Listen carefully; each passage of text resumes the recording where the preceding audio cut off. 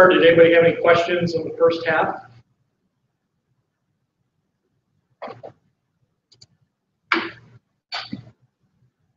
Any questions on the bridge from the first half of the session?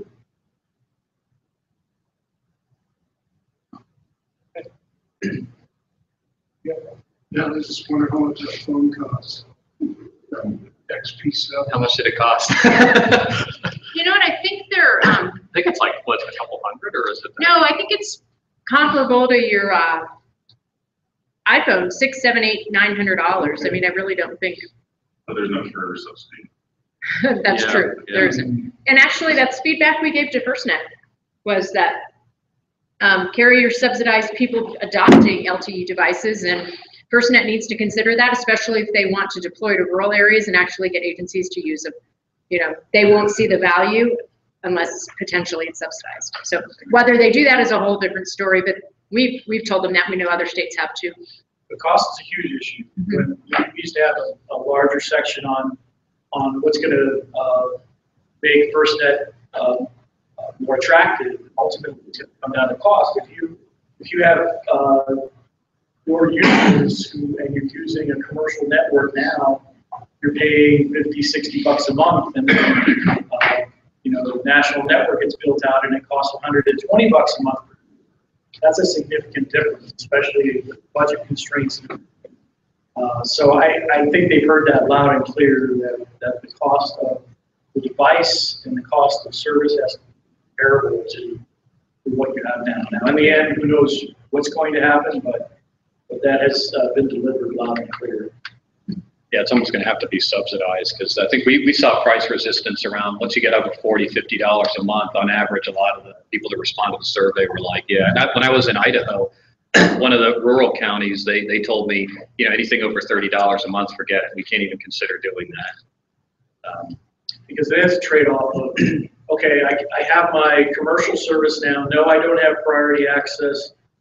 No, it's not resilient, but it's giving me what I need now.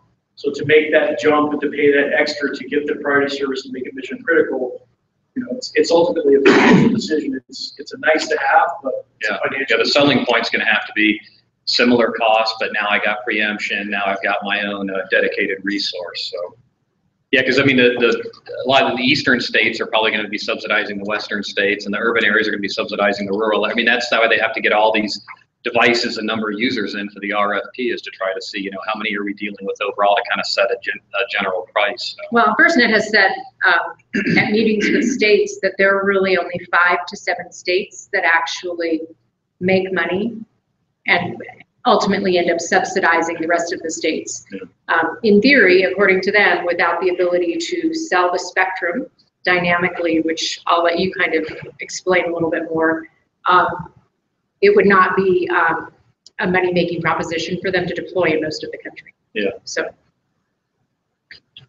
Okay, so we're going to talk a little bit about user equipment. What sort of user equipment do you see that you have a desire to be able to put on this network? Is it smartphones, laptops, modems, all of the above? In the future, you know, robotics for search and rescue, drones, sensors. So, you know, one of the big issues is going to be getting the band class 14 into the chipsets, into the types of devices that public safety is going to be using. So one of the examples is this Sonim XP7, which they recently put in band class 14. In fact, Kim brought, this is the 7700 from Adams County here, so here's an example of it. But there's not a whole lot of devices right now that have band class 14. I've talked to Qualcomm and some of the chipset manufacturers. You know, they can put obviously band class 14 in, but you know, there's got to be a desire to and a user base to support putting those into the devices. So that's going to be one of the challenges of the national public safety broadband network, is getting band class 14 into a lot of the devices that public safety is going to be using. So we've got some examples here: a vehicle modem, the Sonim XP7 I just said, this Lex 700. And this Max phone, which is interesting, it's a P25 sleeve on an Android smartphone. We were talking a little bit about LMR and LTE integration. You know, there's a lot of companies that are looking at gateways and application servers to tie these networks together, and they're also looking at different devices to try to give both P25 and wireless broadband capability on one device. So in the future, there's this quote that goes around about 50 billion connections to the internet by 2020, and the CEO of Ericsson has said it, and Cisco uses it, in this Internet of Things and machine to machine. We know in the future that a lot of these, even vending machines, home appliances, sensors, everything that has data or wants to send data that has a chipset in it, will most likely have an LTE chipset in it eventually. In fact, one of the major commercial carriers only keeps GSM around simply because they use it a lot for machine-to-machine, like vending machine and texting, because the chipset costs are very low. Once LTE, the ecosystem continues to grow and the chipset costs fall, we anticipate LTE chipsets being in many different things and in that whole ecosystem of the Internet of Things. And obviously, in a lot of these, you would want band class 14 in for sensors, for future search and rescue, robotics, drones. So, anything you wanted to add about the user equipment, or is there user equipment that you see you need in your mission space now or in the future that you don't see listed here? Is it mostly the laptop, smartphones, vehicle modems? It would be the laptops here too. So, Yeah. but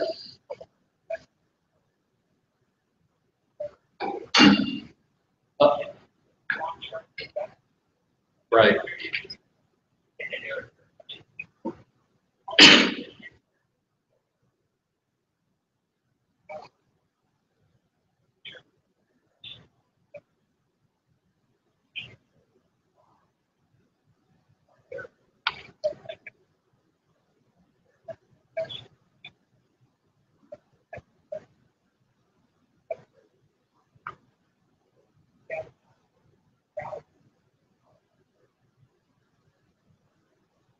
Do most of the consoles, are you talking about like in the vehicles or in the PSAP or?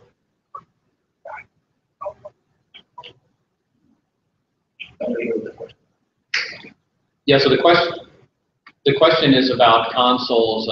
Any upgrade to consoles with band class 14? But the consoles now, they don't have any real wireless requirement, right? Are they kind of like an IP connection? So they're kind of like just basically as like a monitor, or are they actually need?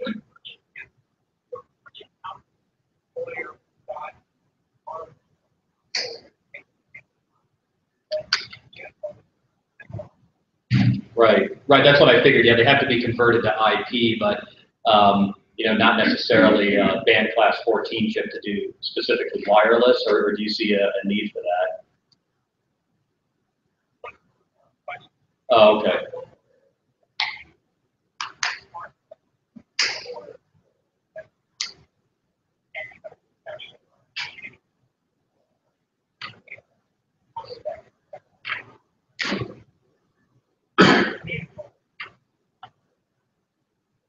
Oh, right, I see. Yeah, I would assume that there would be, an eNode B or something at the PSAP, or it would be integrated into the radio access network, and then there would be, wiring from there going into through switches or some kind of gateway into the consoles. But LTE, chipsets. They could be going in flat screen TVs. There's talk of Wi-Fi, a lot of the ISM band, the kind of unlicensed band in Wi-Fi, there's actually talk about putting LTE on some of those unlicensed bands as well, like LTEU unlicensed or LTE license assisted access.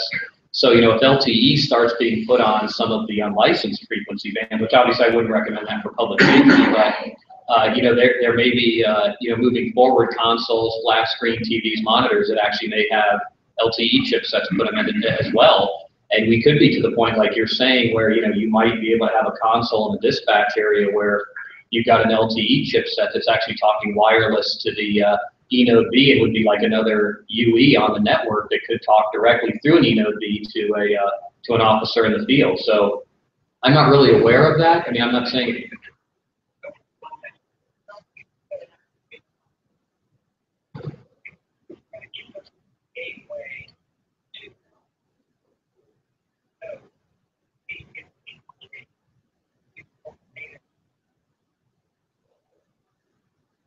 Yeah, I would think so. I mean, right, or even if you had like an indoor repeater. Sorry, go ahead.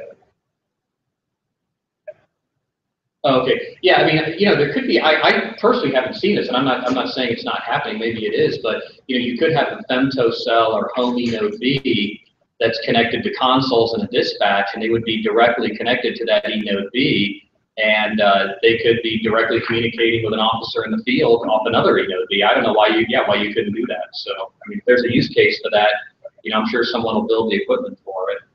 Everybody wants another screen sitting in PSAP, right? Okay.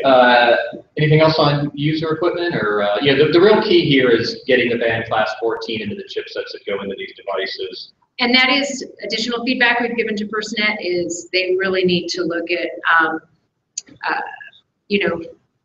having those relationships with all of the device manufacturers and the chipset manufacturers, and that if band 14 is eventually in every device that's ever manufactured, then it's a matter of access and identity management, and that's how potentially you solve your ability for volunteers and non-agency issued devices to be deployed, and people can still choose what they want from a consumer perspective. Again, who knows how that will turn out, but that has been feedback given to FirstNet. But if the carriers are looking at leasing, they have to have the band 14. Correct. Right, and that's a real key thing. If the carrier is involved in the network, the carriers are good allies to have to lean on the device manufacturers, because they can then take that band class 14 request in with the requests they have for all their other stuff and just make it part of their normal when they renegotiate their contracts with the device manufacturer. So that would be great about having either content providers or companies like Apple and Google and Microsoft, or carriers that have that leverage to push back on the device manufacturers, because they have a lot of other stuff they ask them for aside from just getting band class 14 in the chipsets. Okay, these are some of the applications. This isn't meant to be incredibly exhaustive, but the point it's trying to make is that here's your very low latency and very high throughput applications like your interactive real-time video. Maybe gaming's not so applicable, but you could have machine-to-machine with robots sending video back, which could be real-time. And then you've got your very, not as low latency, can take a bit more latency, lower bandwidth like texting, SMS, and then FTPs can go the whole gamut. But this goes to show you the different types of applications. But these are the ones here that can really stress the LTE network and take up a lot of over-the-air capacity. And I put a couple quotes in here. One is, Verizon made this, well, it's been a couple years now, back in April, but they said 50% of their wireless network traffic is video, and by 2017, I think it's going to be 2/3. So the public's definitely moving everything towards video. So even if you have a traffic model now and you think you know what your users are doing, just keep this kind of stuff in mind, because they may just be doing this down here, but once they have the broadband pipes open, they may want to start using video more, maybe doing real-time streaming with body-worn cameras. So whatever your traffic profile is now, I suspect it's going to change once this network becomes available. So it's really important to keep in mind with your users, what do they really see themselves doing in the future? Where's NG 911 in Colorado? How far along are you in the process? I'll let you guys answer that question. It's kind of up to each PSAP or region PSAPs, but the board is probably in each state. Well, I don't want to say state agency, because the agency really don't want to stay involved. Benefits some of the great law.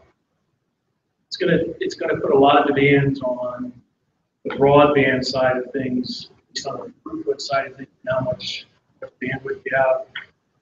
We're already starting to see in the field where these jurisdictions that have lots of partners in public safety, they want to stream their security camera videos with PSAP or stream it someplace, and that's only going to increase. At least the request to do that is going to increase. And as when this FirstNet comes online, now you have an avenue to do that. You have to make decisions on, okay, we can't handle that much video traffic at one time.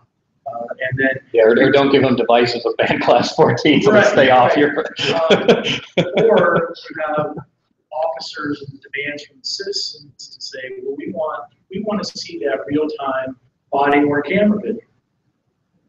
We would love to do it. We can't do it because of the network. But those demands you're going to start seeing those pop up. And I just wanted to see on the NG911 side because those conversations are happening. You have the fusion centers that have all the streaming, have the TVs everywhere. And everybody wants real-time information, real-time video.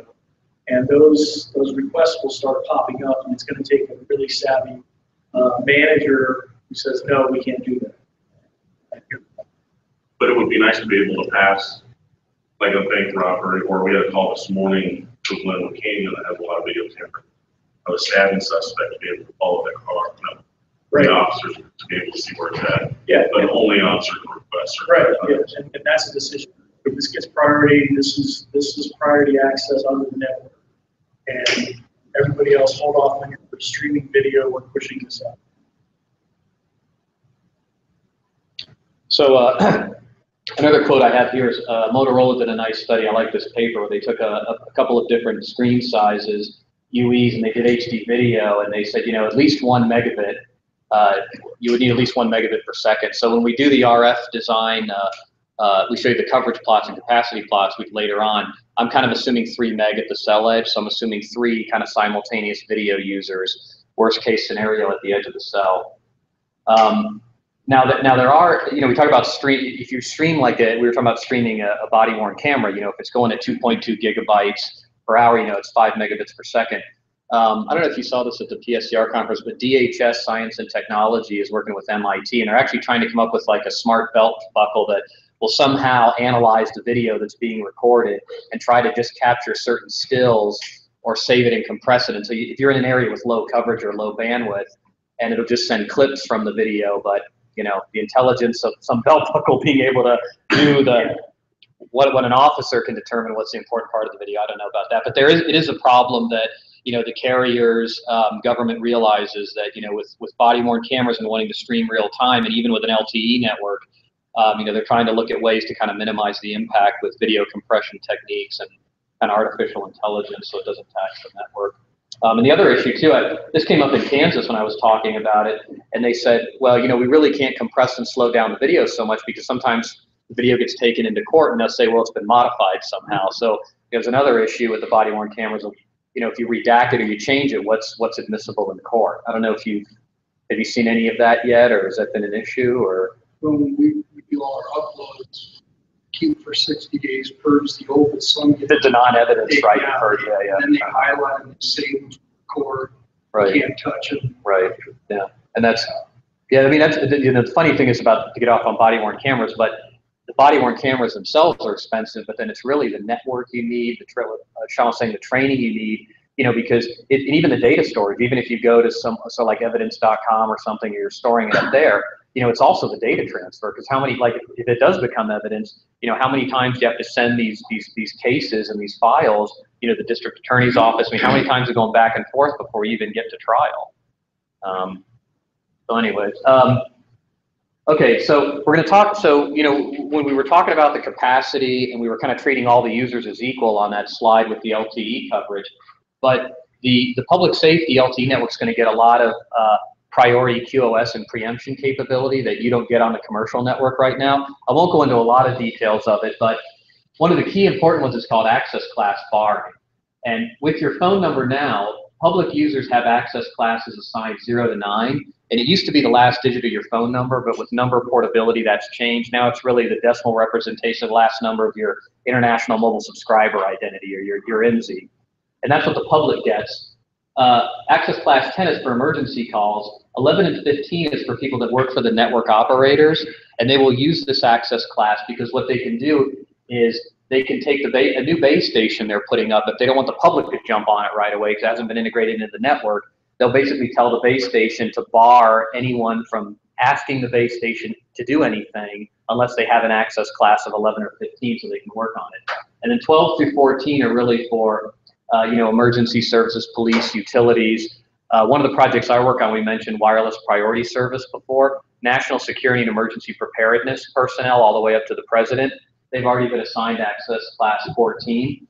So the important thing about having an access class that's between 10 and 15 is that when the base station gets congested, when it starts getting too many requests and too many users wanting to set up data bearers, it looks at its utilization on its control channels and it says, okay, wait a minute, or its signaling channels, I'm getting too many requests, I've got to start throttling people out in time. So what it does is it starts barring people from being able to immediately access the network and ask for something.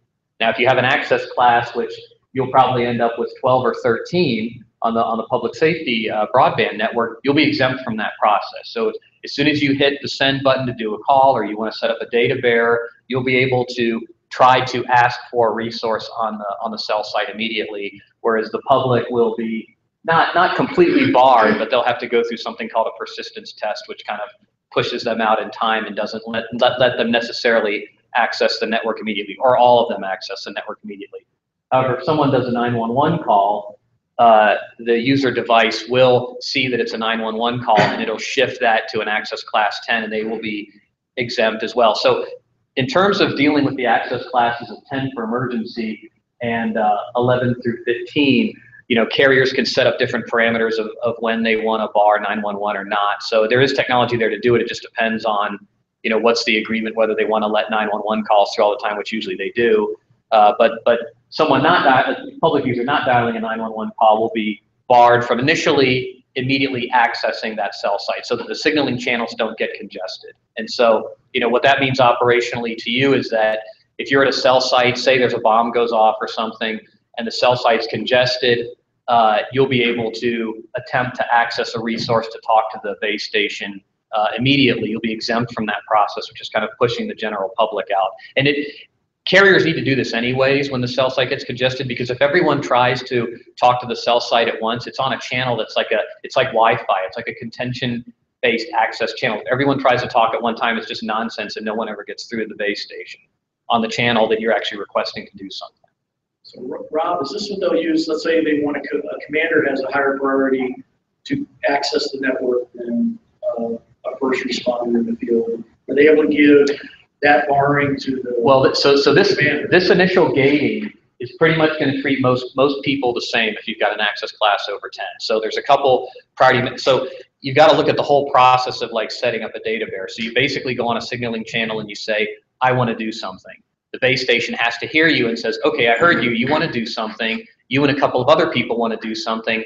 I'm letting you have access to this resource to tell me what you want to do. Oh, you want to do this. Okay, then it starts actually setting up the data bearer or kind of the traffic channel for you. So there's a couple of steps we'll talk about, but this is the initial step, is basically lets first responders to start talking to the network ahead of the public.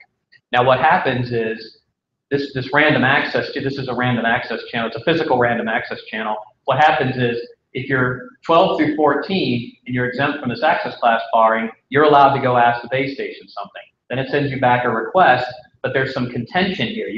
All these people with these access classes are contending with one another, right? And I should put 10 on there as well.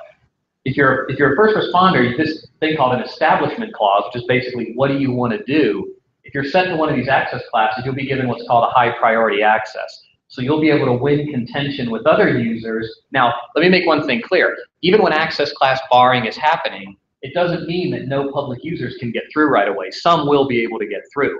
And what it does is it kind of lowers the gate of how many people it lets through depending on the congestion that it's seeing. So let's say some public users got through and they want to do a mobile originating access. They want to make a mobile call. Well, they'll go and they'll fight for contention to get on this resource to get to the network to try to get their mobile call through. But because the emergency first responders have high priority access, they'll win that contention against one of the public users. So they'll not only get through to ask something to the base station, but the base station will say, okay, I heard you, your connection request.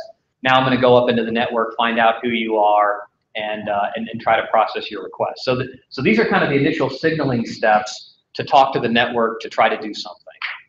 Does that make sense? Talk about, just for the benefit of everybody, because this helped me when I listened previously, how this is done at the millisecond level as well. Right. Because right now in LMR conversations, someone talks, it takes up the whole channel, and that's all that's occurring on the channel. So.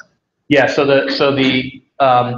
this is all happening, yeah, in milliseconds. It's very, very, very quick. And when I talk about the coverage, I think I'll talk about the time transmission interval of one millisecond. But yeah, this is very, very quick that this is happening. And this channel here is not something where the base station sets it up for you. It's basically a random channel that people are kind of trying to get on, like on a time slot, to get a slot on that channel to go ask the network to do something. So what happens next is once you get to the base station and the base station has heard you and it knows you want to do something, it's got to assign you a resource. So what it does is it sets up this data bearer from your UE all the way. Now this is what's called a packet gateway, and this is what connects you to an external network, let's say to the internet. So, but you've got to be able to set up this bearer. So there's one thing that's called, it's an allocation and retention priority parameter, and there's 1 to 15, and 1 is the highest.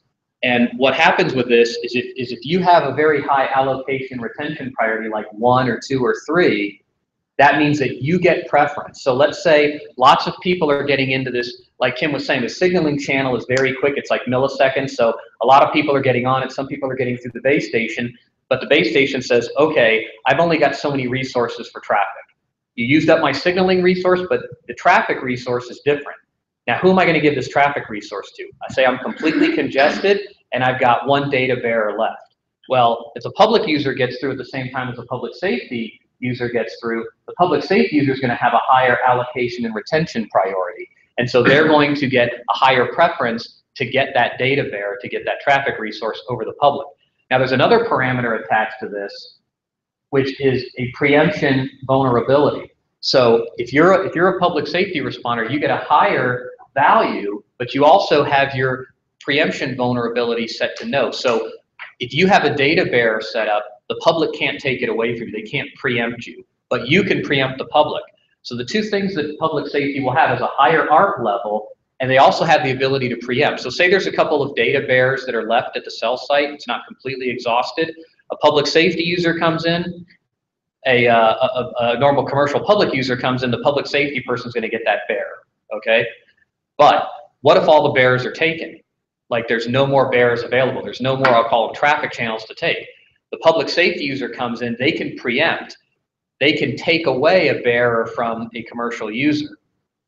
Now, for the public safety network, you're going to have band class 14. You're going to have your own, you're going to have that preemption capability.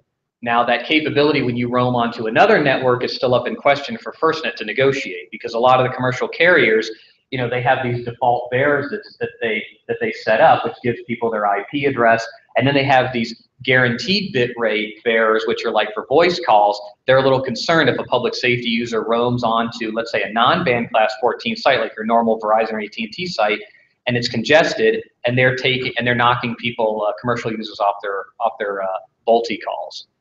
So the key to remember here is your band class 14 sites, which are your public safety sites, you'll be able to have this preemption capability to knock public users off, but you may not have it when you roam onto a commercial network. That's going to be something that FirstNet's going to have to arrange with their roaming partners. Okay, so you set up the data. So the first thing you do is you set up a default bearer. Okay, that's basically attaching you to the network.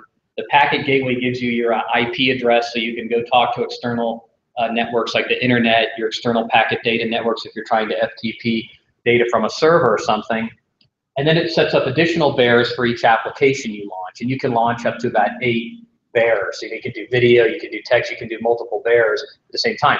But each of those bearers, once that bearer is set up, you're going to be doing applications on those bearers. So the other important thing is what they call the QoS class identifier. And what this is used at is at every single node along the way in this data bearer context, going to where you're to here, it's going to try to prioritize your packets over other packets, and it's based on application.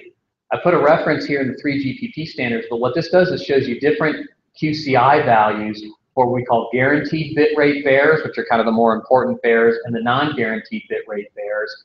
And it controls what the priority level is of your packets, also what the delay you're allowed to experience, and the packet loss you're allowed to experience. Now, obviously, higher QCI values go to stuff like this IMS signaling. That's a signaling related to VoLTE and voice calls and LTE.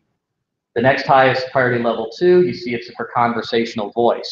So these are just recommended standards, but carriers can set these values to whatever they want. But you can imagine if you're a carrier, what are you going to give the highest QCI values? How are you going to prioritize packets and ensure that they're low delay and that they get forwarded through each node in the network? You're going to do that for stuff like voice, for like real-time video. You're not going to necessarily do it for like internet browsing.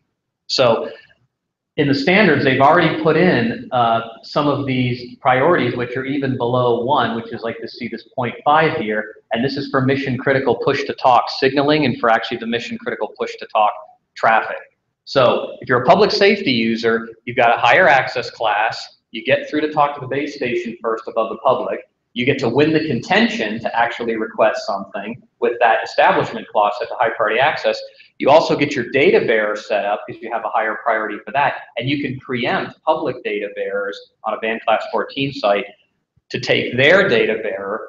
And then also once you have those bearers set up and you start running applications, the packets related to your applications can be prioritized. So you see here mission critical push to talk and voice. Now the key here is going to be when you're on a commercial network and they have a QCI value of 2 for their conversational voice, you know, you may be at the same QCI level as a public user, but the important thing is, remember, you've got that ARP value, so you're allowed to set up the bearer, and if it's a band class 14 site, you will be able to kick public users off of the cell site and be able to set up bearers. Because the band class 14, the difference between those sites versus commercial ones, which will be the sites that make up your network, is that during the normal business day, you can have other users on it because they're going to try to you understand, like FirstNet, one of their business cases is to try to evaluate the spectrum. So they need to get other users besides public safety on the spectrum.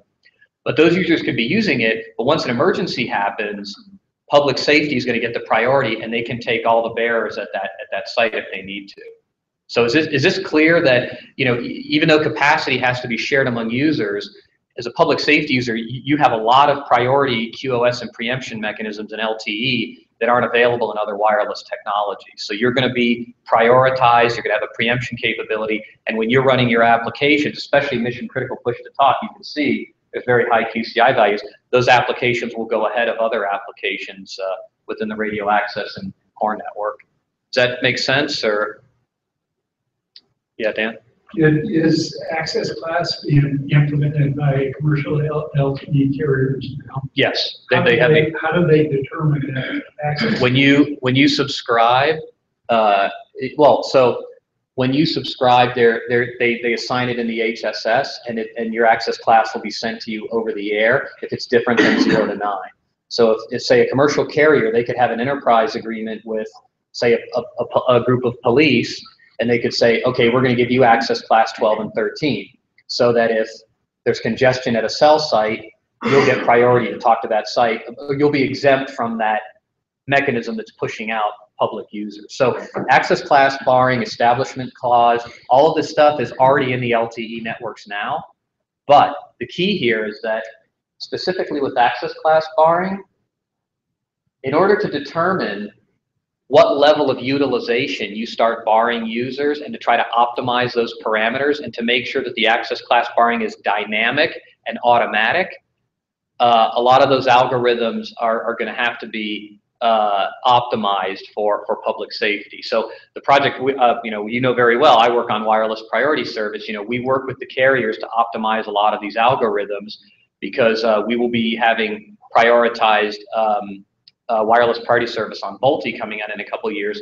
So they'll be optimizing some of these algorithms for us, and FirstNet will be doing the same thing with that. A lot of the stuff that I'm doing in wireless priority service, FirstNet's doing the same thing with these priority mechanisms. So the mechanisms are in the networks now, but they're not necessarily using them right now to allow public safety and bar public users. What they're really using the access class for right now is what I was saying earlier, for access classes 11 and 15 to kind of shut a new site off from the network until they've optimized it and integrated it, and they can start letting the public on. But the mechanisms are there in the network, but some of the algorithms have to be optimized. I'm going to be trading this BlackBerry unit for a couple of these. It happens to be Verizon. This runs on. It's a DHS phone. What access class can I set up? Are you going to have wireless priority service on there? Then you'll get 14. Cool. But but the carrier has to have some agreement with you to know who you are, right? Like if you just walk into a store and you're a police officer and you buy a phone at Verizon, they're not going to give it to you unless you have some kind of arrangement with them, or you sign up for wireless priority service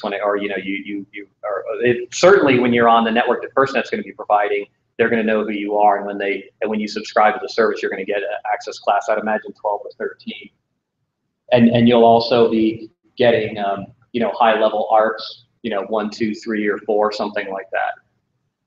And that'll all be in your subscriber database with whichever carriers FirstNet partners with. Are there any examples where they've used this, like a use case, for example, like in the past, where the wireless company has actually allocated it to a certain entity for cleanup or disaster recovery? We use it in wireless priority service now on CDMA, on 3G and UMTS. They use this. But aside from us doing it, the problem with some of the access class barring techniques, especially in previous technology, like I said, right now, the only thing I'm aware of in LTE is if you have wireless priority service and they know you're, a national security emergency preparedness person, they may set your access class higher if you have a contract with them. But right now, what do they really do with it? The problem with a lot of access class barring techniques is they need to be automatic and dynamic. If it's not automatic and dynamic and it's real, so an event happens, right? The surge just happens within seconds. It starts building. If the access class barring mechanism at the cell site has to wait for someone in the network operations center to say, okay, turn it on there, it's too late. The site's already going to be falling over. Some of them I know they have it set so that it will turn on to kind of bar so that the cell site kind of doesn't fall over or get so congested. I mean, we saw it in the Virginia earthquake. I'm sure you have examples out here. You went to make a call on it because you couldn't get through it all. But usually it's got to be under some kind of a contract or agreement. But the technology's there. I mean, it's there in the networks. I mean, ARPs, QCIs, all this stuff is in the standards. Exactly how you optimize these algorithms for, first responders and all that, some of that still has to be done. How much utilization on a signaling channel before you turn it on initially? 65%, 75%, 80, 90, those kind of things. Because, these things are going to affect the public. So they have to know, what's a good, when can we wait to the point where we absolutely have to do it so we don't have to start barring, the public needlessly, right? So, because, something could be just a high call surge and not necessarily, an emergency event. So, okay. So since we're starting to run it, is there any interest in going over some of the provisioning and kind of security things to keep in mind with the network? I mean, this is like Sean was talking about earlier, if you lose a device, you need to have procedures in place for remotely wiping it, and making sure it gets locked so that someone can't take, especially if there's, critical information on it. I mean, managing the applications and services on the devices, who gets what. I don't know if you guys are looking at, there'll be an application store with FirstNet, but then, there's going to have to be some kind of local management of who can download what applications and, who gets what applications, that sort of thing. Another important thing is we've talked a lot about the priority. A lot of those values I was talking about, like access class and ARP and all of that, those are like static priority levels, parameters that are sitting there. But what if you have like a chemical, say like in Grand Junction, you have a chemical spill at the street corner. Do you necessarily want police and fire having the highest priority for that response, or maybe hazmat should have it? So there should be a capability of what they call local control. If a local event happens, the local people, probably this would be run at the PSAP, I would imagine, have the ability to go through a portal into the FirstNet core network and dynamically change some priority values for a certain temporary incident, and then have the ability to change them back once that incident's over. Because again, the technology's there. The hard part is figuring out the policy of who gets what priority for what use case, right? That's the difficult part. Kim, has the state defined, and I think it's still the case where the states define what public safety is for their state. I know police, fire, EMS is obviously public safety, but many states are talking about top utilities on there, right. Transportation. It's kind of secondary users. Yeah. So we responded in 2 public notices through the Federal Register to FirstNet. That's the way you engage with FirstNet in terms of giving them official feedback. And we told them both times that we believe it should be determined at the local level, that a public safety entity is they're calling someone who's going to access the network outside of the general public, but any agency that might use it for public safety response or recovery would be determined by your agencies ahead of time, and then hopefully the ability dynamically to manage that at some point in the future. That's why we've come out to all of the counties and said to you, tell us who your agencies are so we can ensure that we're collecting data for them as a potential user on the network as well. You see most states are pretty broad in their interpretation. Really the only entity that's pretty narrow other than the commercial carriers is APCO, which is kind of interesting. APCO has said, no, it should be police, fire, EMS only. And most of the states say we don't actually agree with that interpretation. So as it relates to this, you may have, like you mentioned hazmat, you may have like utility users that you consider part of the public safety group that has a device, that you may give them priority access over your typical public safety users, depending on the event. But right. Given the identity management piece, I think I'm saying it right, gives you the ability to manage at that level who gets access to the network.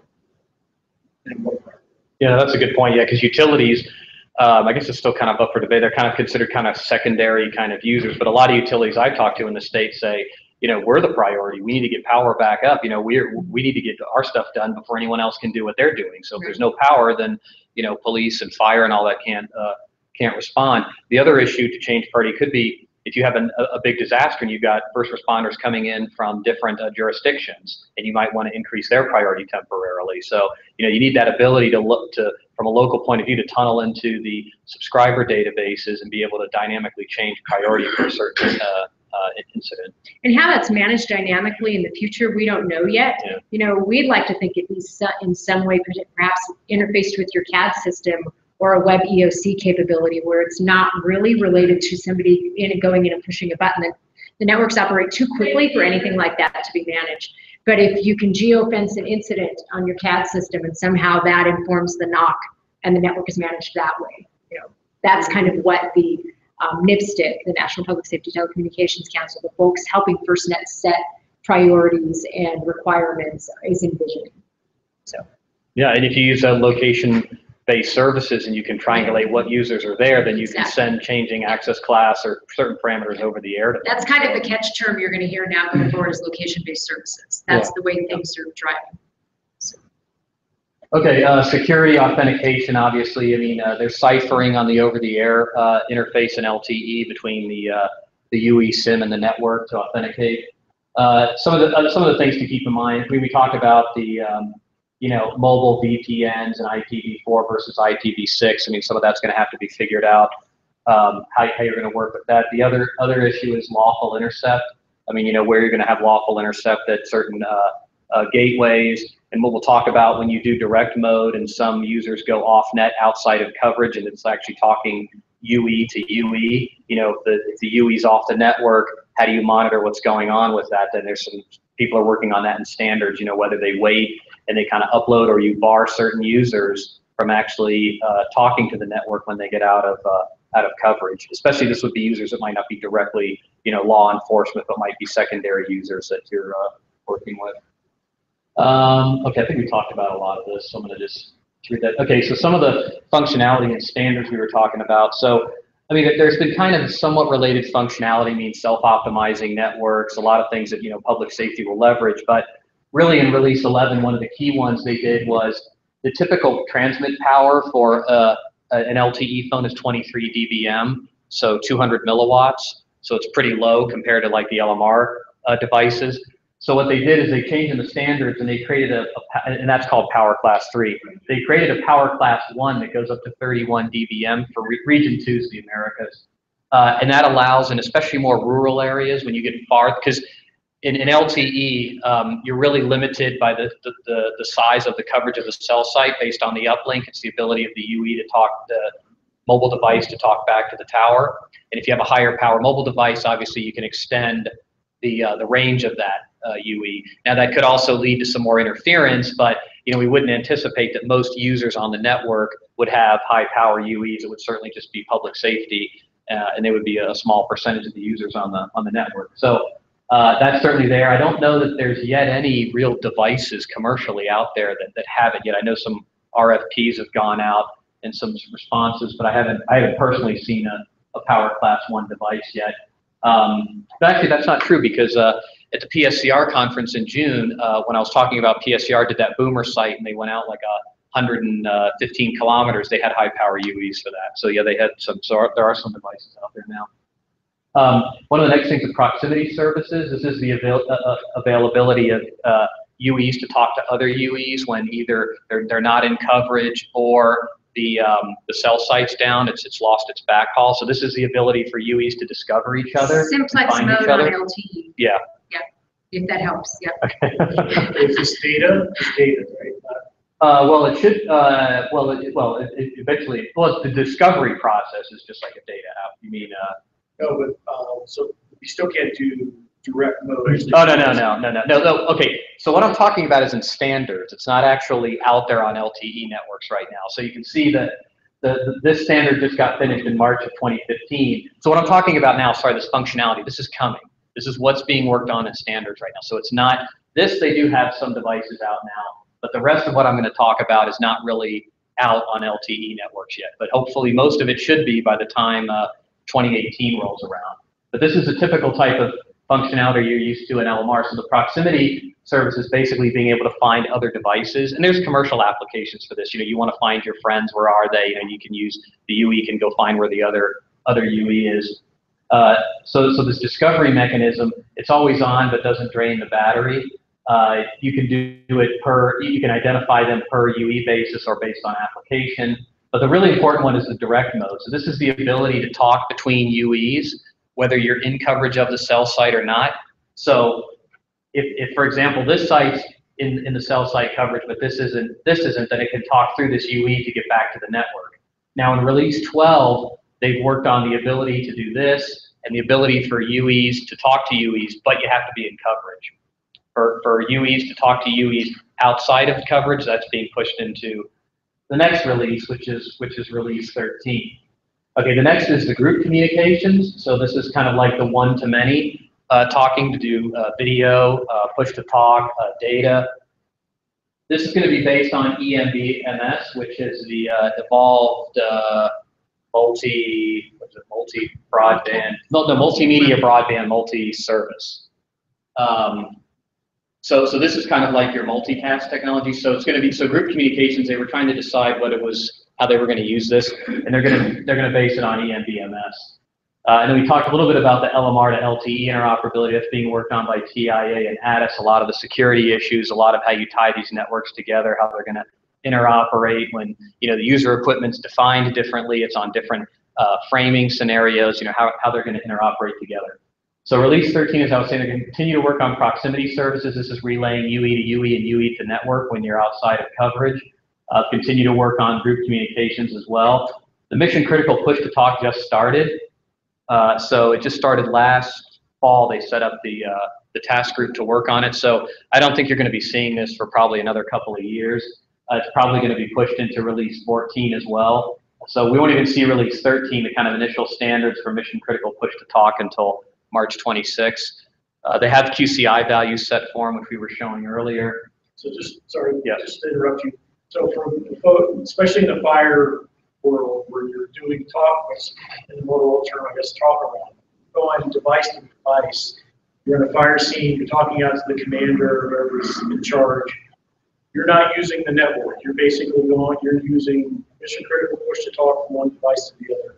That's still down the road. That's not going to be anytime near term as far as the role. Right. Yeah. You might have direct mode to be able to talk to them, but it won't be mission critical push to talk. And the other thing too is, you know, this is going to have to be able to eventually interoperate with this, but this is going to come before this does. So. I think it's important to point out that just because it's in the standard doesn't mean it is available to the user. Yeah, so that's what I mean. It's like, yeah. I mean, we don't even know how reliable it's going to be. It's just basically being worked on in standards. So they're trying to figure out the interfaces, the architecture. They do know that there's going to be reference points to IMS. This is the IP multimedia subsystem. This is what's required to do VoLTE and LTE. So they know that there's going to be some kind of reference point to that. There may be a mission critical push to talk application server or gateway that'll touch the IMS network.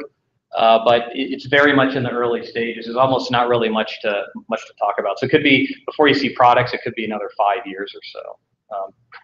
The other thing they're looking at is what is isolated EUTRAN operations means, like this is basically an eNode B getting cut off from its backhaul, or like working with deployables. So a lot of that stuff I was talking about, deployables, how you're going to use this group talk, mission critical push to talk, all that in a deployable scenario, that's all also being worked on.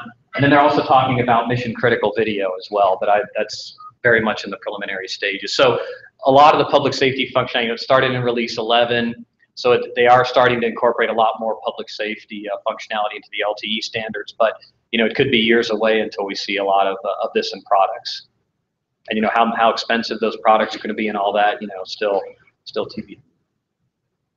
I think I'm just going to let you. These are just some of the near-term impacts. 5G is just something that's being, Verizon thinks they might have something in 2017. AT&T saying, "Whoa, hold on, wait a minute, we got to get figured out in standards before we do this." But it's basically making cell sites much more smaller, much more ubiquitous, much cheaper, which unfortunately means that you might not have as much functionality in these. I'm working on a project at Department of Homeland Security with Science and Technology to go out to figure out, okay, when we go to 5G and we've got very small cell sites operating from 400 megahertz up to 90 gigahertz, and all these different, we have heterogeneous network now. Now it's going to be unbelievable. We have all types of different networks integrated together, different access technologies integrated with fiber, different frequency bands. If we make cell sites ubiquitous like this, then they're going to be very cheap. Well, how do we get all this priority preemption and public safety and kind of the wireless priority service functionality into those very cheap sites? They're already starting to think about that because, there could be, fairly decent deployment of 5G networks by 2019, 2020. So it's by the time maybe FirstNet's all done, and then the 5G is going to be coming right on the heels of that. To be clear, FirstNet has said in their RFP that their partner has to be prepared to deploy whatever is commercially available and going on in the commercial industry at the time when their network's deployed. So it's not like a situation where land mobile radio, where we were trying to get to Motorola's current version, they were a year or 2 years ahead of us. FirstNet does not intend to be in that predicament. They intend to, if 5G is what's available and what's being commercially deployed by their partner or partners, ideally they'd be deploying a network the same. So it'd be keeping lockstep with what's occurring in the public sector. Yeah. Or private sector, I should say. Is it really 5G or is it like advanced 4G?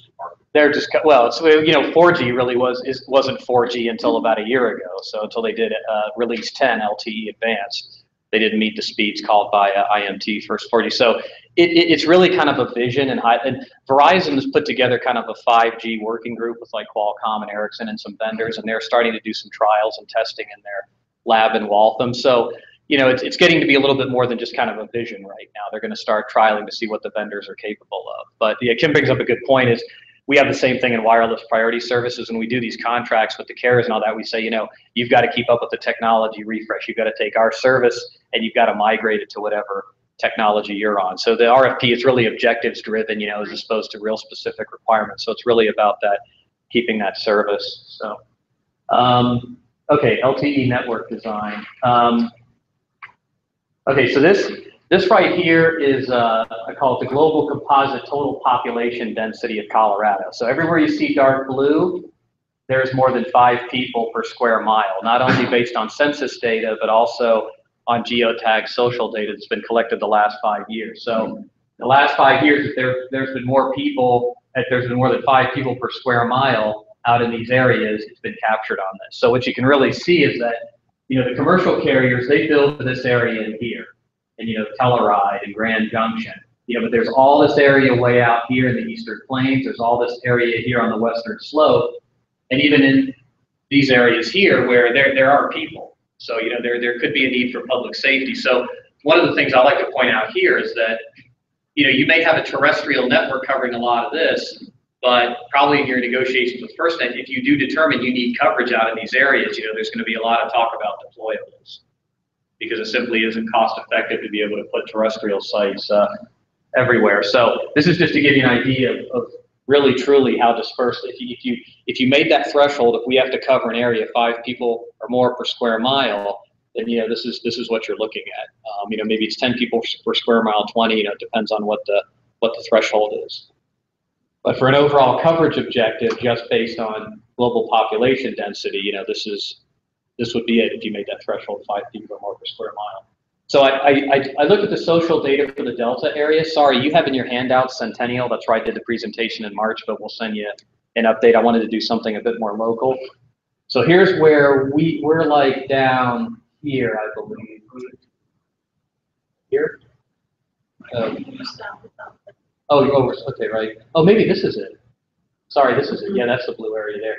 So I did find it was interesting. Whatever's here, there's a lot of geotag social data. I don't know what's going on there, but a lot of this is census. But you do see these areas in red where you've got a lot of areas. So you wouldn't be looking at just covering this area here, but this gives you a good idea of not only where the population lives and works, but where it's clustering in the area. So if you wanted to put together an overall coverage objective based on population density, you'd look at this, and then later once the network's built, or if you wanted to focus where your cell sites are located, obviously you want to look here, here, these areas, and here, because this is where you see more of the population in the red and dark red. So yeah, you've got to cover this whole area, but where would you want to optimally put sites? You want to put them where the public is most likely to be in a 24-hour period. So the priority would be on the red and yellow and green area. This is a little bit downtown Delta, just to give you a zoom in on it. Here's some areas here where you're seeing a little bit more activity, but basically this whole area you want covered. I could only get one building to show up here. I think it was the Egyptian Theater or some place down on Main Street. But anyways, that's a zoom in of the global population density. I use this Burning Man as an example because if you look at Burning Man like a temporary event, and you look at the geotag social data, there's the Burning Man statue there. But you see these blue lines here, they're almost lining up with the dirt roads in Google Earth. But this is actually where the public is. I mean, the public is definitely in this area. And if you have this kind of social data included in your coverage objectives, you're not going to have to necessarily remember all these temporary events. They're going to be pulled into your overall coverage objective. Because if you look at census data, that's what it looks like. Nothing. Now, obviously, Burning Man's a big event in Nevada, so they're gonna be able to capture this. But I was looking for some things in like Steamboat Springs had something. I was trying to find. So what I probably should have done was a census plot of Vail and then a geotag social data. Well, a composite population density with social data for Vail as well, and you could see how much more intense the population gets during the ski season. And when you say social data, is that like Facebook? Right. So where this data comes from is it's like Instagram, Google Plus, Facebook, Twitter, and the tool that I use, what they do is every month they just collect all this data and they aggregate it all. And it's basically just taking all these points where people have been and it's triangulating where are they intersecting with each other. So all these people are going everywhere, but where are they tending to congregate, which you don't really get from census grid. So if you had, for example, here, let's say you were doing a small cell planning, and you had this area here you wanted to cover. Well, you put the cell site here. Well, the people are really congregating here, so you probably want to put the cell site closer to there. You won't be able to see that unless you have social data. You'll just see a census grid. Okay. So other sources of data for coming up with your coverage objectives, obviously crime data. So I looked at these two sites here. This is Denver City and County, Jefferson County. This is for Denver City and County. This is the crime incident report data. I did it up until March. It's a little over 5 years. It's over 336,000 records. You can see the different crimes that were committed. Now again, I don't have the data for, was this Arapahoe and Jefferson County over here. I just had it for this, so I could only do it for that. But instead of plotting all the points, what I usually do is I do a crime incident density, and I say, okay, there's one crime per square mile, 10, 100, 1,000, 10,000, 100,000 per square mile. You can see obviously it's downtown Denver where you see most of the crime happening. And this is sorry. Go ahead. For the crime analysts, this would be a hotspot map. Yeah, it's a heat map for crime basically. But instead of showing all the points, which doesn't take, I take it into densities and I say, okay, where can you really see the heat map of where the crimes are most occurring? And you should be able to get this from your CAD data. It was in a big Excel file that I took this from. And then downtown Denver, not to make Denver look like some, crime-ridden place. I mean, most capitals are like this. Well, In fact, I did one for Portland, which I thought was a really friendly town. And actually, FirstNet ended up using that one. I think in their coverage objective sheet, they took our one we did for Portland. Yeah, you can see where the crime's most occurring. And then this is a geographic hazard map in terms of earthquakes. So this shows you, if you want to take into geographic hazards, this is all of. So we're over here somewhere. This area here, you might want to be concerned with earthquakes or other, avalanches, flooding. I have a friend in Littleton, and he got flooded a couple of years ago really bad. Where these natural disasters have a chance of occurring and how close is it to the population. So what I'm trying to show you is a lot of the different data sources you can build coverage objectives from. Population, where people live and work, where do they congregate, where's the crime happening, where are the geographic hazards. And so what you end up doing is, I took this from, this is a little diagram I did for the book that I wrote on FirstNet, but it's kind of a conceptual thing. It won't look like this, but if you say you took a county or tribe here, you figure most of your area will be population. So I did it by, say less than or more than 5 people per square mile. Your crime incident data ought to fit in there, your CAD data that I was showing you before. Let's say you have some crime areas, and for some reason, I don't know why, it might go outside the population, you include that. I didn't show the global hazards here, so I don't want to confuse it too much. But in your areas, there may be areas where you don't have any population, you don't have crime data. I don't know here if you've got areas where there's stings on people doing drugs, and they basically take, burner phones that don't have GPSs in them. They go out in the middle of nowhere. There's some deal going down. You're not going to see that with CAD data. You're not going to see it with social data. You're not going to see it in population. So this would be a good candidate here for someone to go into Google Earth and just draw like a little file, maybe it's a shape file, and send it up to Kim and say, hey, got the population, got the crime, geographic hazards, jurisdictional data. Don't forget about this, because this won't come up anywhere else. This is local knowledge that knows this. This is a special area of operations that we need coverage, that we've got LMR coverage, and we don't have any data coverage right now. Okay, so this is kind of show you what it would look like. Now this is just crime and population. And again, I don't have the data for the adjacent counties, but this is Denver City and County. And I said, I think it was, anywhere where a crime's been committed more than 100 per square mile in the last 5 years. And then also where the population's greater than 5 people per square mile. So if I had the data for the adjoining counties, you'd see that look a lot more like this, kind of sitting in the greater Denver Boulder area if you wanted to section it off that way. And this would give you a pretty decent start for a coverage. But say, you might have a area of operations here for some reason. Now, this is Air Force reservation, so that's why I don't see a lot of data there, because it's probably blacked out from social data and use of phones and all that. But anyways, maybe this might be a crime area where you might want to include that in the coverage objective. So, okay. Don't forget about your fire data. Wildfires and things like that, you have to take that in. Oh, yeah. Yeah, any geographic hazards. I mean, avalanches, floods, that sort of thing. I'm not going to go through this. This is too much. Just real quickly, to start determining, what's the extent of your cell coverage, you usually do like a link budget. And what feeds into this is your operating parameters. We know our operating band is the upper 700 megahertz.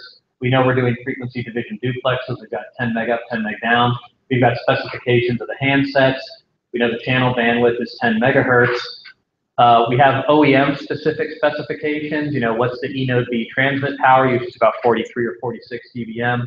What's the antenna gain? What's the noise figure? What's the system overhead? In terms of, we've got a throughput, of 50 megabits, but 25% of that's overhead. We need to make sure we include overhead. This I'll talk about in a minute is an original equipment manufacturer's link curve. Usually you won't ever see this. This is very highly guarded secrets about how they map their modulation schemes and LTE to throughput based on the signal to interference to noise ratio. This all comes in, and what it gives you is your maximum allowable path loss. Does any LMR engineers understand what that is? That's basically from, on the downlink from the tower down to the UE, what's the maximum amount of path loss you can take in dB? And then on the uplink, it's from the UE back to the tower. Usually the maximum available path loss is going to be much bigger for the UE back to the tower, simply because the UE has a transmit power of 23 dBm or up to 31. The eNode B has a transmit power of 20 dB more than that. 43, 46 dBm. So really, your link budget, how far your cell coverage can go, is really going to be limited by the uplink, unless you have some incredibly aggressive downlink requirement, like 6 or 8 megabits down and 256K up. It's most likely going to be limited by your uplink, your UE up to the tower. Does that make sense conceptually? What you get from that is your target coverage, what's called your RSRP threshold, which I'll talk about in a minute. So when you see coverage and capacity plots, and because what you have is you've got a performance requirement, right? You say minimum in this area, I need 1 megabit down or 256K up, or 3 meg down, 256K up, whatever it is. But when FirstNet or whoever does the design for you to give you that performance, they're going to have to figure out what the RSRP threshold is and what the required SINAR is, and they'll usually do that for coverage as a cell edge requirement. So what's the minimum throughput at the cell edge, uplink and downlink? And so I need to know what my minimum SINAR is, which is related to your downlink, and my minimum RSRP, which is related to your uplink. This is signal to interference plus noise ratio. RSRP is a reference signal received power. And what they're most concerned about at the cell edge for you guys is you have to understand that in LMR, you typically communicate and then you drop off the end of the earth and the communication is dead. But for LTE and broadband, for you guys, it could be that the cell edge, you'll have the ability to text. You may not be getting to the internet, passing video, but at the cell edge, you might have some capabilities. And so that's where understanding what those requirements are, that footprint, and how the network design is so critical. Right. So if you want to be able to do video at the cell edge on the downlink, you're going to need a couple megabits. If you just want to be able to receive texts and phone calls, hundreds of kilobits per second is probably enough. So just real quick, I'll say this is a 3GPP. This is a link curve. This is what I was talking about before. So this relates signal to noise a ratio to the different modulation encoding schemes in LTE. There's 29 of them. There's really kind of 28 effective ones.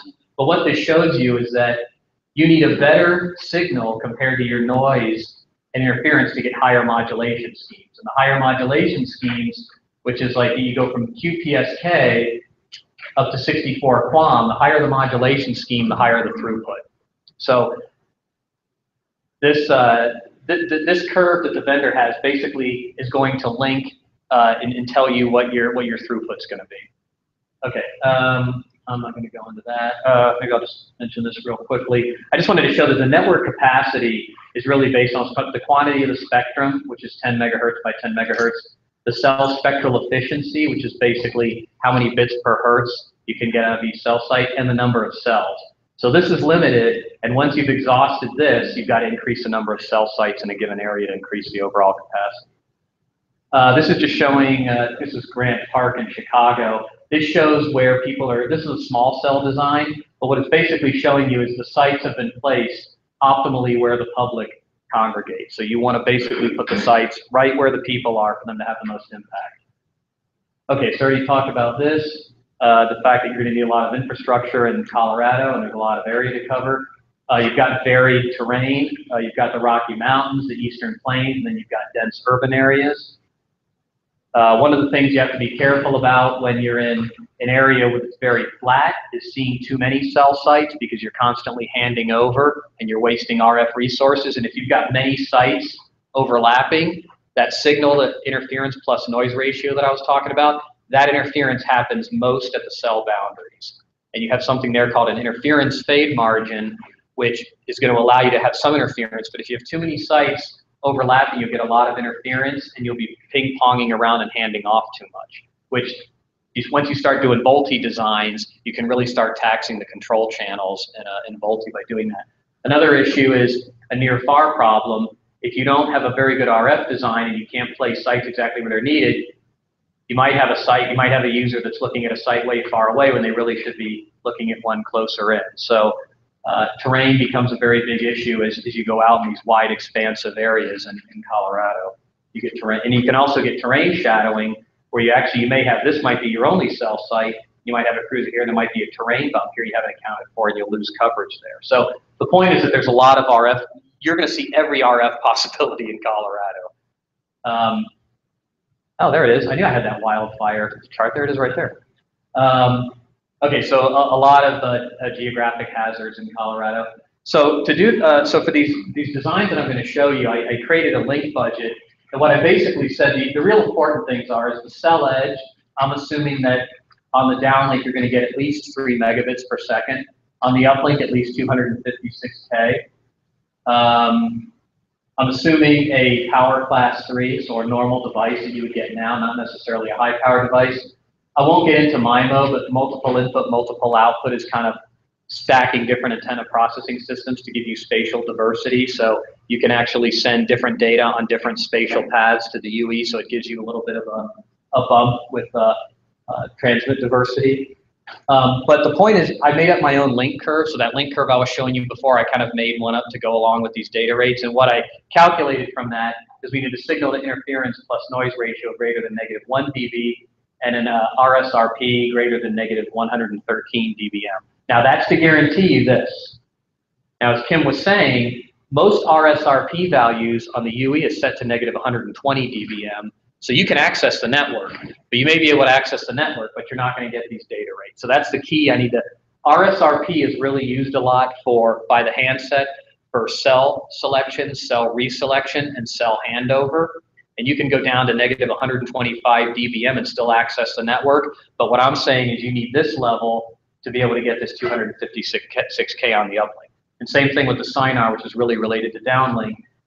You need to do better than -1 dB to get more than 3 megabits. Okay, so I'm going to go through this. This is the antenna I chose. I chose an antenna that was more for coverage than necessarily capacity. We did 3 different counties. So one of the urban ones we did was Jefferson County, just west of Denver.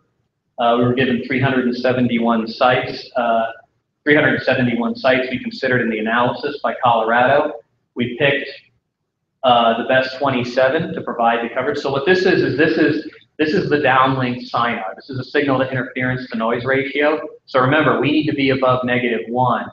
So what this is basically saying is that with these 27 sites, and this is just based on area. So these statistics I'm pulling are not based on any kind of traffic weighting. Okay, I'm not looking at population. I'm saying these 27 sites are blasting coverage out everywhere, and you're in this area, you're guaranteed on the downlink, as long as you're in this area where it's -1 dB or greater, of getting 3 megabits on your downlink. And what this means, it's not a Gaussian distribution, so you have to look at the median, not the average. But what it's basically telling you is around 8 dB, you're sitting at 50%. So if you're anywhere in this coverage area in Jefferson County, which I think covered about 90% of the area, it just didn't cover this area down here. You're guaranteed of getting a signal to interference plus noise ratio of 8 dB or better, which if you went and looked on a link curve, that might be something like 10 or 11 megabits per second. So SINAR is very important for the downlink. RSRP is very important for the uplink. So you can see here, anywhere you're blue, gray, you're down to -120. So if you're sitting here, you can still access the network. So if you go pull metrics off at your switch or from all your base stations, you'll see people doing uplinks here, but they won't be able to do it at 256 kilobits per second or greater. So this is looking at the uplink. Okay, so this is what you ultimately care about. So this is the throughput. So here's our 3 meg, and it goes up to about 33 meg. You can see that most of it, you're sitting at about 7.5 dB. This is a weighted SINAR, so this is taking into account the user population. But basically, anywhere you see this coverage, you're going to be getting 3 megabits per second or better in your download. And I want to make one thing clear, that here's a sector here. This is a snapshot in time of 1 millisecond. So in LTE, they have a time transmission interval that works off 1 millisecond. So a snapshot in time would show if I'm one user in this sector and I'm sitting way out here, I'm one user on that sector and I'm getting a download of 3 megabits per second, I'm taking up all the resources of that sector. No one else can get any resources. So if I'm a high priority user, like I have a high access class, or I've got an ARP level of like 1 or 2, and I'm trying to stream video to where I am, I'm like a police chief, I'm going to take all the resources in that sector. Now, if I'm closer into the sector, then I can get up to 25, 18 megabits per second, and if I'm very close into the sector, I might be able to get 33. But you can see your throughput changes as you move away from the cell site. And when we do this this downlink and uplink thresholds, that's, what's the minimum one user will get at the cell edge. So you could have one user getting 3 megabits per second or 3 simultaneous users getting 1 megabit per second. Just to zoom in on to showing 3D what the coverage looks like. Now I'm showing you the population density, and I'm showing you how we have to design for capacity. So I won't go into it too much, but what I'm trying to, so before, when I was showing you that might be a design for public safety, and you're not sharing that spectrum with anyone. But if you have a spectrum sharing arrangement, your partner might say, well, I have a need for, much more throughput. 96 times 3 times throughput times 3600 is my busy hour traffic. I want this network to be able to offer up. So the point is you're going to need many more sites. Now you see your median SINAR went down. It was like 6.5 before. Well, the SINAR went down because you've got more sites, so you've got more sites crammed together, so you've got more potential for interference. But overall, you're offering more capacity up to the users in that coverage area, and you need more sites to do that. So this is a SINAR that's weighted for traffic. So you're actually taking the population into account, and it's actually trying to force the placement of sites where the population is, and you see where that population is dense, you've got sites crammed a lot more tightly. Still meeting that 3 megabits, down in 256K up. Okay, and this is areas where the SINAR and RSRP weren't satisfied. So you do have some coverage holes there that you might have to put some small cells in. And so I should say you might not have to do that. This is a high-level design. If I was to do this design in the real world, I would look at different antenna center lines, different antenna types, and optimize the design. So it's a high-level design. I could probably optimize it and not have to add additional sites to that. And can I just qualify real quickly? Sure. Where he got these sites from was all of the data gathering during the state broadband initiative program. So we went and looked at what are called community anchor institutions. There's about 6,000 across the state. Your libraries, your hospitals, your fire stations, your police stations, your county, your municipal buildings, and those were what Rob based off of. The other reason why we're interested in seeing what that design looks like is because FirstNet has said they're going to largely deploy in a carrier's footprint to start, and we have an alternative option to determine if that FirstNet plan is in Colorado's best interest, and if we decide it's not, we would largely have to look at public assets as a way to deploy an alternative network. And so that's the other reason why we wanted to do some modeling. Rob did it. We're also doing some alternative efforts. Some of you guys have begun to see the fruits of that effort. So that gives you a context for kind of where it's coming from. Okay, so, thanks. Yeah. So we did another county, San Miguel. I think you're 2 folks from San Miguel. We had 84 sites. A lot of them were kind of clustered together in different areas, obviously around Telluride, some other areas. So what we ended up picking was, if we looked at those existing sites, we used 6 of them, and this was the coverage that we got with the throughput. Now, if we wanted to cover, so 6 sites will cover most of where the population is, but you're not covering a very big geography of San Miguel. You're covering at 48%. So we said, okay, let's look at the population density. We see the population density here. Obviously, there's people scattered all over because people are doing outdoor activities all over this county. You go into Telluride, this stuff will show up on census data, but you can even see the people going up on the ski slopes and everything where they're actually moving. So a coverage hole here, a skiing accident could be a problem. And these are not roads that I've drawn here. This is actually coming from social data. It's actually people on those roads that I'm collecting that actually are forming the picture of that road. It's not the actual road that I've drawn there. Okay. So what we said was we increased it about up to 11 sites, but I wanted to get to the point where so we're using existing sites, but I wanted to get to the point where we're adding sites. So say you wanted to increase, say that this coverage was fine if you were just covering for a commercial user or covering public safety in populated areas. But say you wanted to go to an area to where you're seeing all of these type of people out in the middle of nowhere that we need to provide, if you determine you need to provide coverage for them, what do we do? Well, the good thing about this tool I like is it actually won't place a site anywhere unless it's within 20 meters of a road. So it won't just randomly place sites in the middle of nowhere. It'll actually place them where you can actually get to a site or potentially build a site.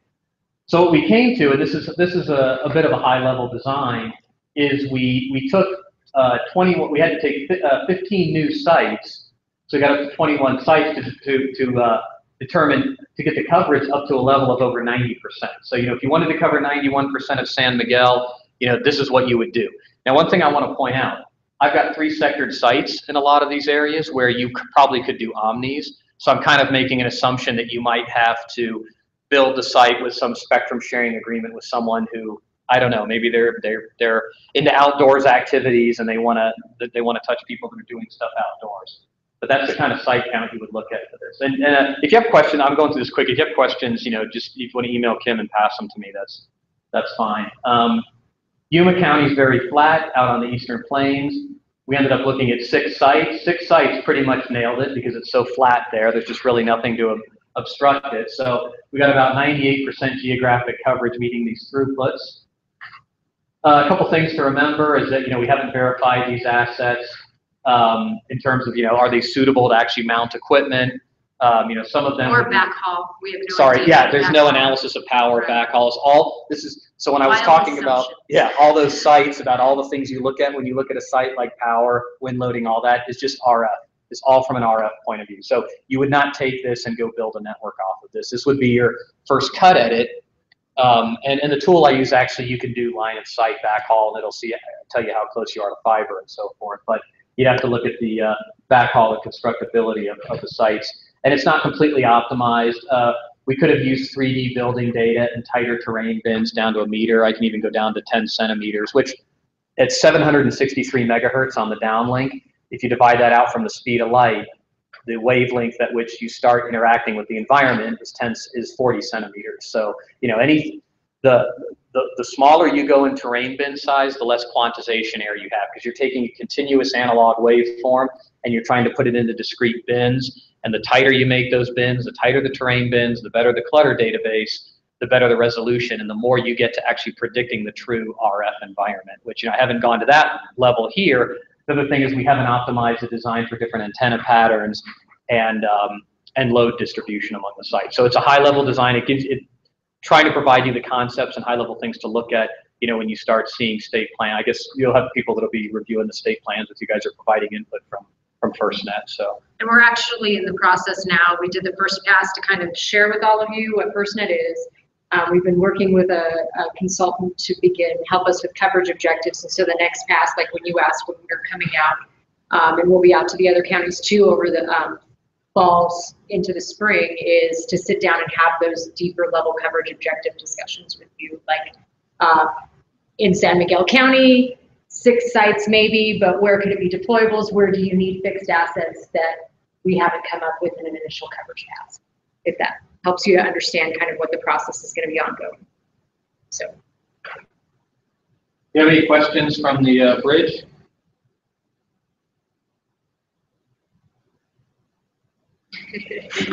There are some people still on there. So. They're just unconscious. They passed out. You want to, any other questions or anything? Or was this, if there's anything we didn't cover, feel free to send us, Yes.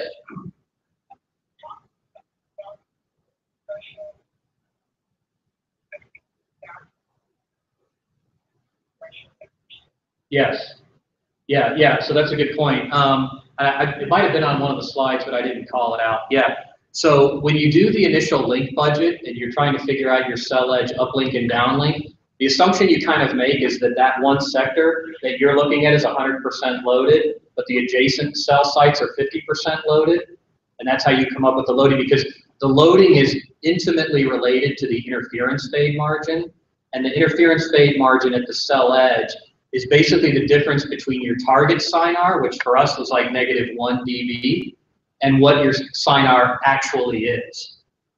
And so loading is very important. So you brought up a very good stat. It might have been on one of the slides, I forget to mention it. Typically, you don't want to assume a loading on an LTE site of greater than 50%. Certainly, if you start going up above that, you start having a very hard time with interference between adjacent cells and between sectors, because as I was saying earlier, you're using the same frequency and time resource at the same time. And the LTE 10 megahertz is really made up of subcarriers, and there's 600 of them. And you can't use up all those subcarriers at the cell edge. If you load up a cell site 100%, you're basically going to have a lot of interference and very bad SINAR, which means very bad throughput, in between the sectors inside the cell and between adjacent cells. So thank you for bringing that up. It's very important. Load is intimately related to interference margin, which is intimately related to what SINAR you're going to get at the cell edge, and that's where your SINAR is the worst. And so recommend 50% loading when you do an analysis. And that's why it's so important to have these priority mechanisms, because you can't control the loading at a site. If the site goes into 1x, 10x, 20x overload, you're going to need those priority mechanisms to keep the public from overloading the site and make sure that public safety gets through. But there's also another analysis you can do where you can simulate an event and you can see what would happen with your SINAR, which is assumed to be 50, with a loading of 50% on these sites. What happens if you start going up above that 80% between adjacent sites? And what you'll see is the throughput starts really shrinking at the cell edge, and you're essentially bringing in that capacity coverage much closer into the cell, because you're getting so much interference towards the cell edge in between sectors and in between sites. Yeah, exactly right. Very good point. There was one question online about what is TT1? Did you? Oh, that's time transmission interval. Sorry, that's TTI is 1 millisecond. The LTE is based off of resource blocks, and resource blocks are half of a millisecond, but they usually schedule them as 1 millisecond. So you can think of LTE, the scheduler in LTE, which is combining the frequency and time resources to give you the modulation schemes and the throughput you need, is it's kind of working on a time transmission interval of 1 millisecond. So those plots that I'm showing you is basically a snapshot inside that time transmission interval of what the coverage and capacity could be expected to look like. How many users does an average commercial carrier have associated with the sector at a time, to give people an idea of the number of users? It can be hundreds to thousands. So, you know, the key, so if you look at like VoLTE, like a lot of that, like a 10 megahertz channel, a lot of the analysis that's been done with VoLTE is going to show you about, and it depends on the vocoder in your phone. You've got adaptive multi-rate wideband and adaptive multi-rate. They can go from like 6.6 kilobits per second. I think it's 23.85 kilobits per second. So it depends on the phone you have, but you're looking at hundreds of users on a sector, usually for 10 megahertz, you know, maybe 200 to 400, and it's uplink limited. So, you know, you could serve them in one direction, downlink more, but it's really uplink limited on VoLTE. But so you can do hundreds of users, but you can have thousands of users attached to the site. The key is that users are in different states. That default bearer that I was talking about, once you're attached to the network, you've got an IP address with that network, you're attached to it, you just might not be doing anything. So you could have thousands of users attached to a sector, but a lot of them are idle. Hundreds of them could be active, but maybe only tens of them could be active simultaneously. So it's hard to say, but you know, you're looking at, for most data applications, serving, you know, hundreds of users in the sector. Could be thousands for lower, and it could be, you know, 2 or 3 if they're doing, you know, HD video. So. And then you've got 3 sectors per site as well. Yeah. And those operate independently. Right. So, just to give you an idea, very different from land memory. Any other questions? Thanks very much for having us. I want to thank Rob. Rob is probably the most talented engineer I've ever engineered on the LTE side. That's come from a non-engineer, so he could just be blowing smoke, but I assume he knows what he's talking about. But he's really talented, and if you have questions on the technical side, throw them to Kim. I'm sure she'll get into them. If you have the more general operational questions, I'm happy to respond to those from the public safety side. But we do appreciate you having us. Thanks, Kim, for having us. There are I think about 10 to 15 extra books if you want to take them with you. Yeah. If anybody wants them. All right. Thank you. Thanks so much. Thanks to the people on the Thank you, Sean, right? Are you still on the bridge? Okay, thank you. I think we're wrapping up here. Thank you for your time. Appreciate it. Bye-bye.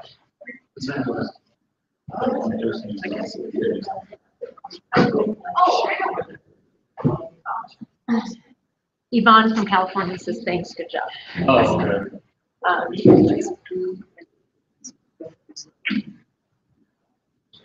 might have already. No, that's fine. Just X out of that.